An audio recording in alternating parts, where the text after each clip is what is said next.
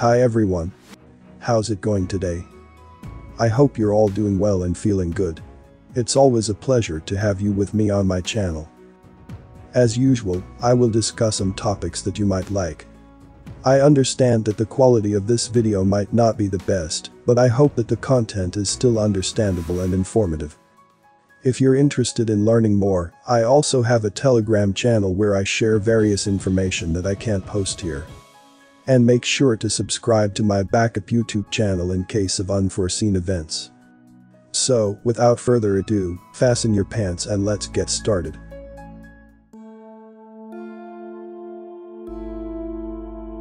Weekends and holidays are the perfect time to catch people off guard. Like a street thug committing a mugging, Capital Controls blindside most people, otherwise, they wouldn't be effective. The government declares a surprise bank holiday and shuts all the banks, mere hours after they denied they were even thinking about such actions. They impose capital controls to stop citizens from taking their money out of the country. Cash-sniffing dogs, which make drug-sniffing dogs look friendly, show up at airports and border crossings.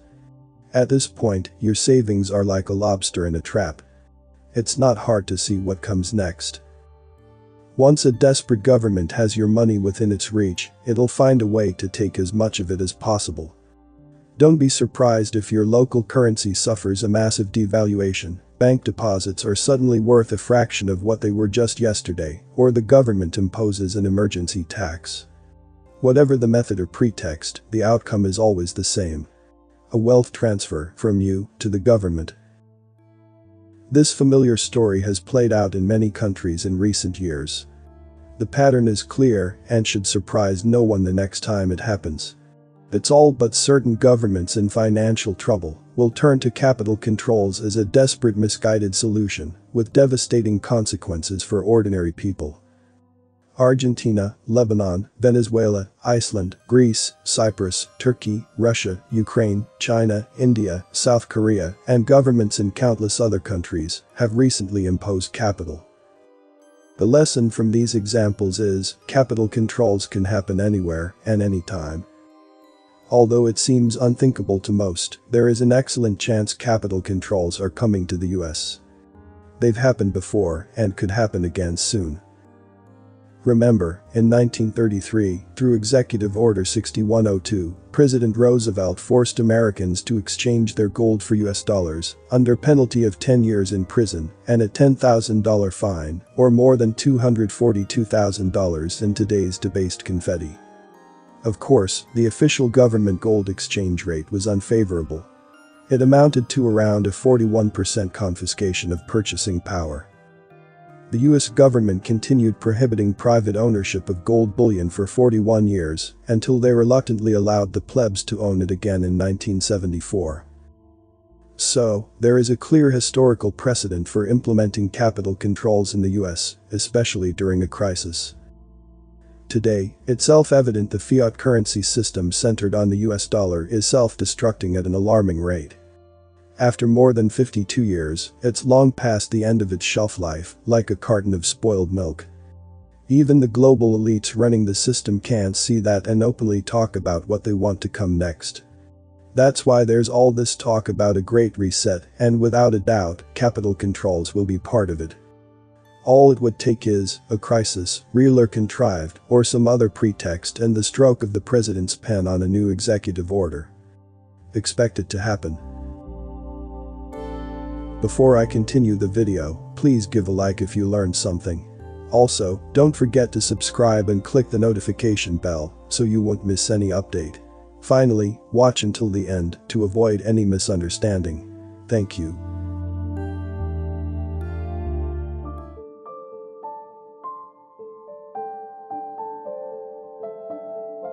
Capital controls are government restrictions on how people can use their money, something that should be abhorrent to anyone who believes in property rights and a free society. Here's how capital controls work. Governments might allow people to buy foreign currency, or gold, only at an official rate that they set, which is always less favorable than the free market rate.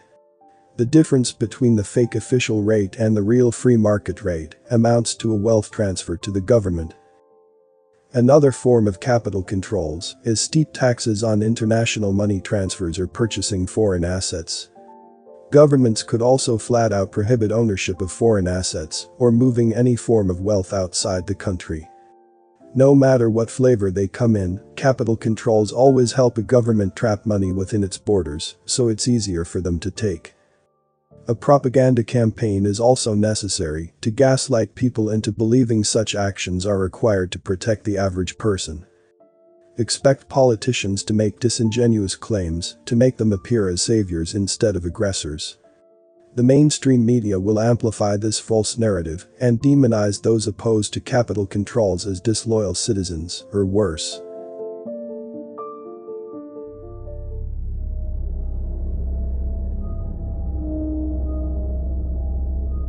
Capital controls are always a prelude to something worse.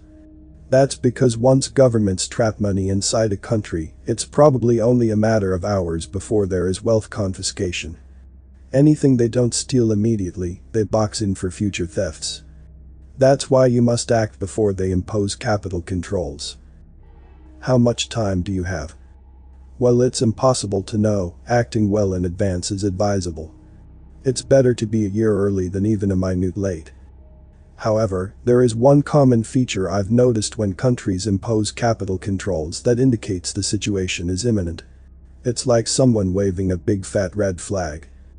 That warning sign is a government official denying that they are considering imposing capital controls. Whenever you hear a central banker or politician say something won't happen, you can almost be sure it will happen. And probably soon. Coming from a bureaucrat, the real meaning of "no, of course not" is "it could happen tomorrow." It's like the old saying, believe nothing until it has been officially denied. These deceptions have a purpose. Politicians and central bankers must surprise the public to get the desired results. When you hear the official denial, you probably have only a matter of hours before they impose capital controls. Urgent action is required.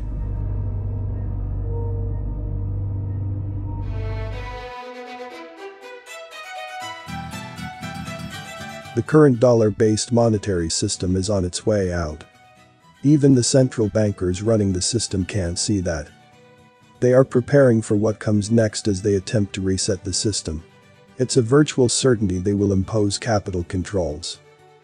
I suspect it could all go down soon, and it won't be pretty for most people. We are likely on the cusp of a historic financial earthquake. One that could alter the direction of the US forever and mark the biggest economic event of our lifetimes. Yet few people are aware of what is happening, and even fewer know how to prepare. Now, it's time for me to hear from you. What are your thoughts on this video? If you found it interesting or informative, please consider giving it a thumbs up and sharing it with your friends and family. Remember, the more people know about these important topics, the better. Before we wrap up, I want to extend a huge thank you to all the individuals who dedicated their time and energy to research and gather the information presented in this video. Their efforts are truly commendable and have helped shed light on important topics that affect us all. Make sure to hit the subscribe button and turn on notifications to be notified when the next video is uploaded. Thanks for watching, and I'll see you in the next one.